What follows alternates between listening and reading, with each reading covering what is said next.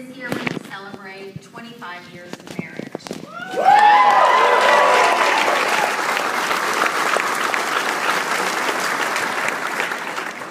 Rand has amazing energy and optimism, and life with him is always filled with bold possibility. As I told him once, you are brave, and you inspire that in others.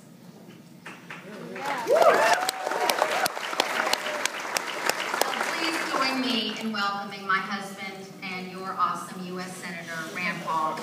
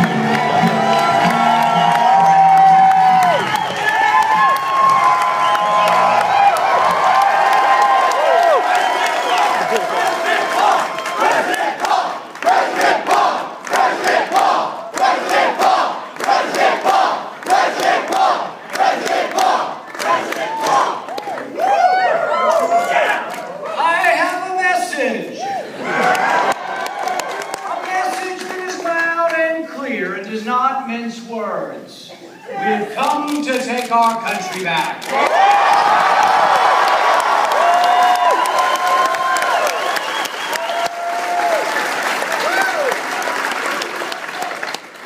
We've come to take our country back from the special interests that use Washington as their personal piggy bank. The special interests that are more concerned with their personal welfare than the general welfare.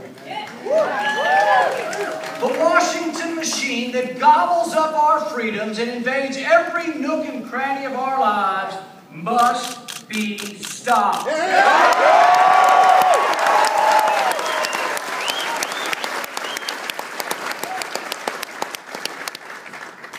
Less than 5 years ago, I stood just down the road in my hometown in Bowling Green and said those same words.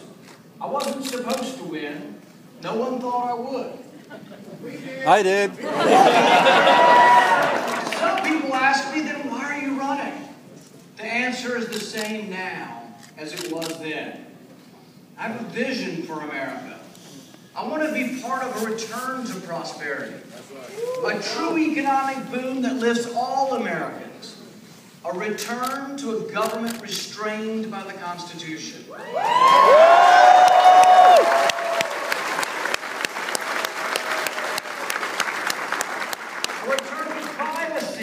Opportunity, liberty.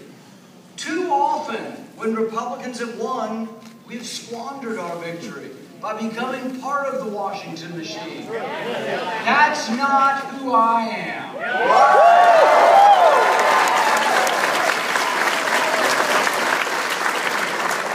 That's not why I ran for office the first time just a few years ago. The truth is I love my life as a small town doctor. Every day I woke up, I felt lucky to be able to do the things I love. More importantly, I was blessed to be able to do things that made a difference in people's lives. I never could have done any of this, though, without the help of my parents who are here today.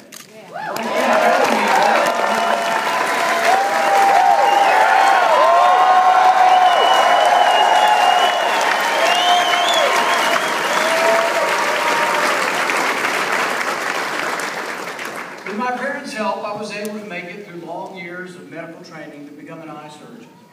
For me, there's nothing that compares with helping someone see better. Last August, I was privileged to travel to Guatemala on a medical mission trip.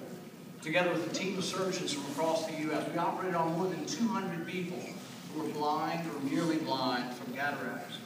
I was grateful to be able to put my scrubs back on, peer into the oculars of the microscope, and focus on the task at hand, to take a surgical approach, to fix a problem. One day in Guatemala, a man arrived and told me that I had operated on his wife the day before. His wife could see clearly for the first time in years, and she had begged him to get on the bus, travel the winding roads, and come back to our surgery center. He too was nearly blind from hardened cataracts. After his surgery, the next day, his wife sat next to me. As I unveiled the patch from his eyes, it was a powerful, emotional moment for me to see them looking at each other clearly for the first time in years, to see the face they loved again. As I saw the joy in their eyes, I thought, this is why I became a doctor. In that moment, I also remembered my grandmother, who inspired me to become an eye surgeon. She spent hours with me as a kid. We would sort through her old coin collection, looking for wheat pennies and Indian heads. But as her vision began to fail, I became her eyes to inspect the faintness of the nib marks on the old weather-worn coins. I went with my grandmother to the ophthalmologist as she had her corneas replaced. I was also with her when she received the sad news that macular degeneration had done irreparable harm to her eyes.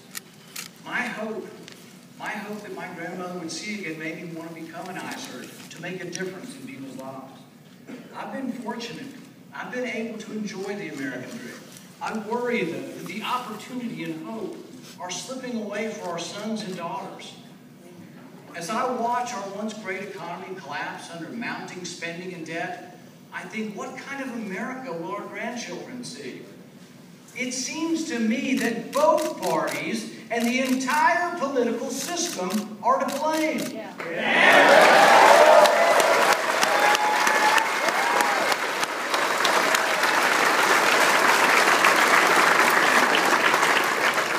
Big government and debt doubled under a Republican administration. And it's now tripling under Barack Obama's watch. President Obama is on course to add more debt than all of the previous presidents combined. We borrow $1 million a minute. This vast accumulation of debt threatens not just our economy, but our security. We can wake up now and do the right thing. Quit spending money we don't have.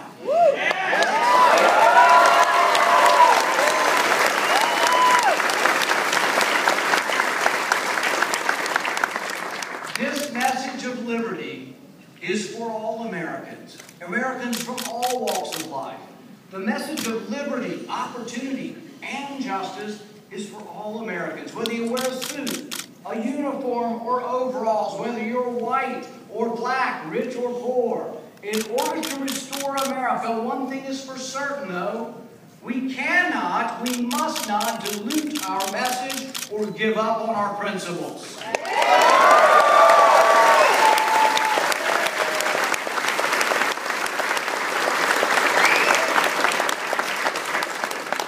If we nominate a candidate who is simply Democrat light, what's the point?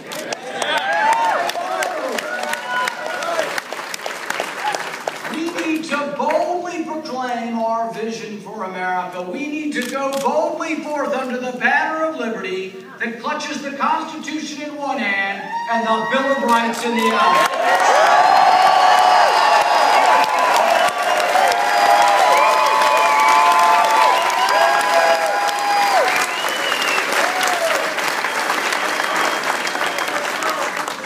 Washington is horribly broken. I fear it can't be fixed from within. We, the people, must rise up and demand action.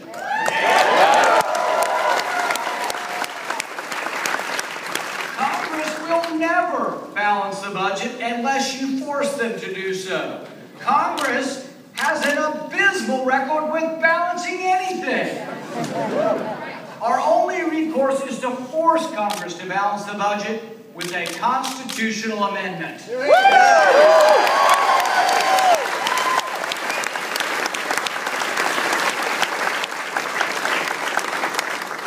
I have been to Washington, and let me tell you, there is no monopoly on knowledge there. I ran for office because we had too many career politicians. I believe it now more than ever. We limit the president to 2 terms. It's about time we limit the terms of Congress.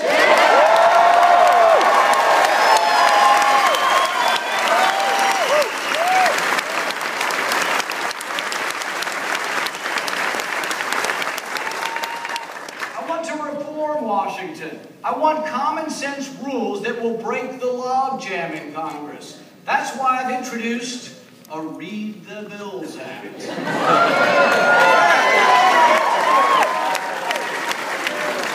bills are 1,000 pages long and no one reads them. They are often plopped on our desk with only a few hours before a vote. So I propose something truly extraordinary. Let's read the bills every day!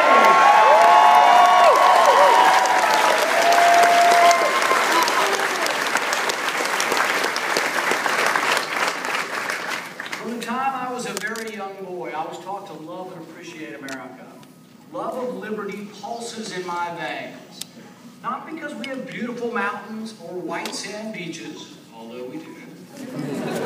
And not because of our abundance of resources. It's more visceral than that.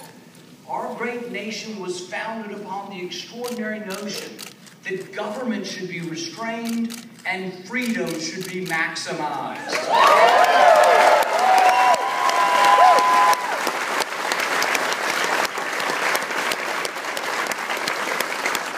America, to me, is that beacon.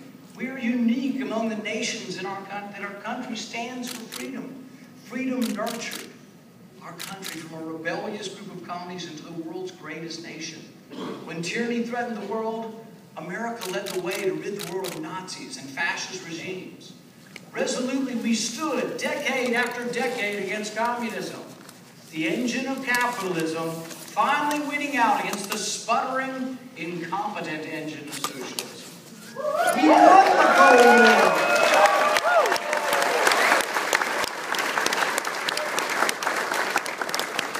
America and freedom are so intertwined that people literally are dying to come here. The freedom we have fostered in America has unleashed genius and advancement like never before. Yet our great nation still needs new ideas and new answers to old problems. From an early age, I worked. I taught swimming lessons, I mowed lawns, I did landscaping, I put roofs on houses, I painted houses. I never saw work, though, as punishment. Work always gave me a sense of who I am.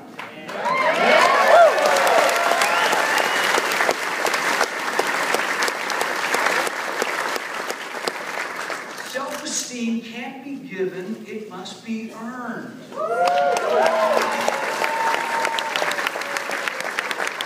Work is not punishment, work is the reward.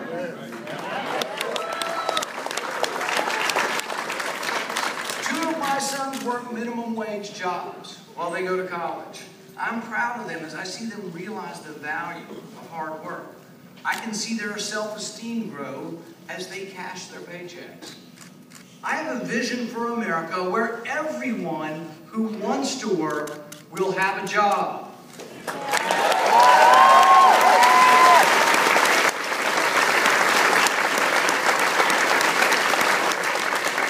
Many Americans, though, are being left behind.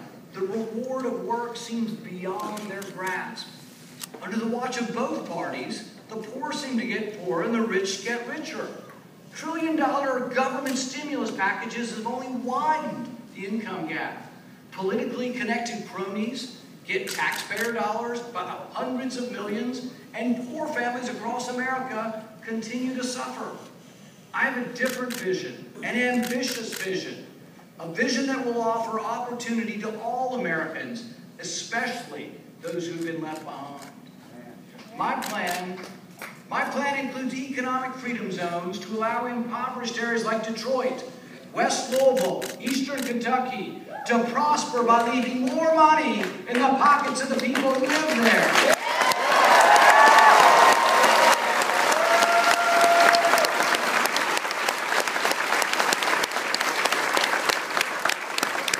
Can you imagine what a $1 billion stimulus could do for Detroit or for Appalachia?